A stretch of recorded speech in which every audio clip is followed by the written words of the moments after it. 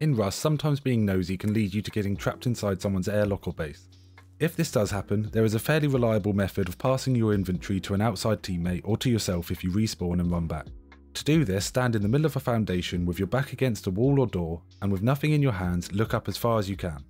From here, F1 and you'll be able to see that you're now sort of hanging. This is what we want. When we respawn, we can see that we're still stood up but bent with just our head sticking out. Now you can loot this and collect your otherwise lost loot.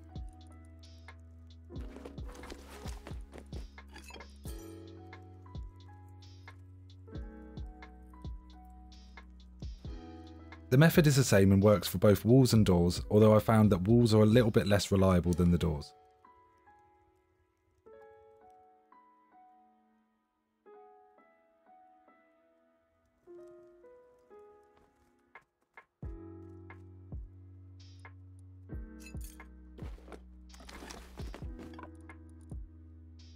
If you found this useful, please consider subscribing. We're getting so close to the 1k milestone and I really can't thank you all enough.